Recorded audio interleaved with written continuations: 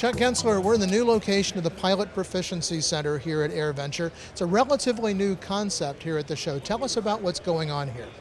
Sure. So we moved over to the Four Corners area this year from last year because of we wanted to be centrally located so people could see us. It's a bigger, better version of what they had last year.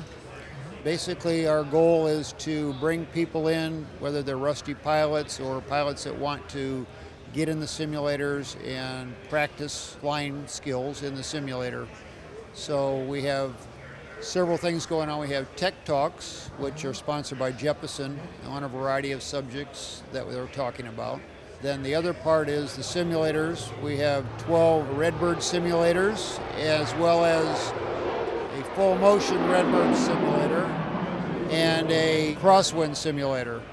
We have volunteer instructors from NAFI and SAFE that are here to man those to provide I would call it a mini training session of 30 minutes long for pilots, whether they're VFR or IFR, mainly to let them know that we really have a big emphasis on pilot proficiency and that we want them to seek out their training provider at home and get additional training from them and show the value of simulation training. One of the unique aspects about the Pilot Proficiency Center, I understand, is that you are able to include live air traffic control in the simulations. Talk about that aspect of it as well. Right. So in my opinion, after teaching for 40 years, I say that adds the total realism to the simulation. So before, you would get in with your instructor and the instructor would be the air traffic controller. Now they don't tell the difference between the simulated air traffic controller and the real world air traffic control. Everything from VFR taxi clearances to IFR clearances and en route control, you can't tell the difference between them giving you a vector to final for an ILS versus the real world. So where are those air traffic controllers? Are they part of the simulation or the actual people? They're actual people. There are some controllers here that are in the back room controlling, as well as they have locations, I believe, in Virginia and California, where they have controllers that are out there that are tied in through the internet, and they can actually see the radar screen, and your controller may be in California, but he's controlling you here. So who are some of your other partners in this effort? Oh gosh, we got a whole list of sponsors that are helping us. We have Hartzell Propeller. Joe Brown, the president of Hartzell Propeller, I would say, in my opinion, is the gentleman that's making all this happen. Jeppesen, Redbirds donated all the simulators and the technicians to keep it all up and running.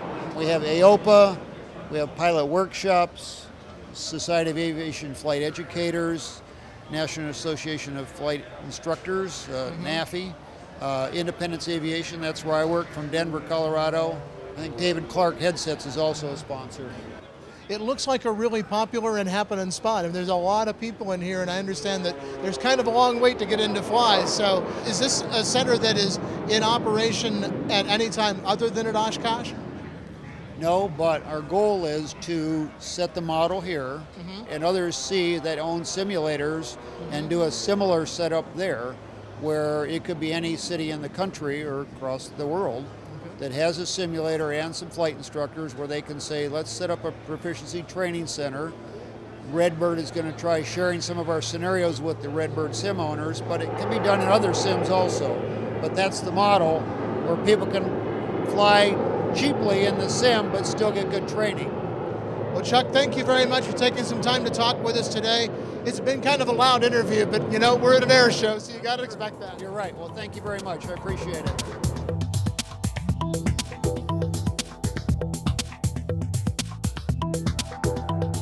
Aero-TV is brought to you by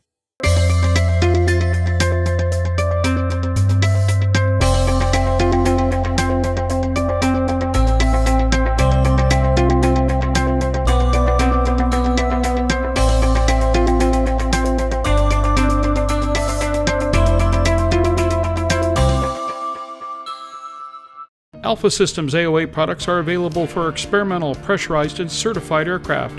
President Mark Corrin notes that there is nothing more rewarding than designing a product that helps save someone's life. To see how Alpha Systems AOA technology can make you a safer pilot, check out www.alphasystemsaoa.com.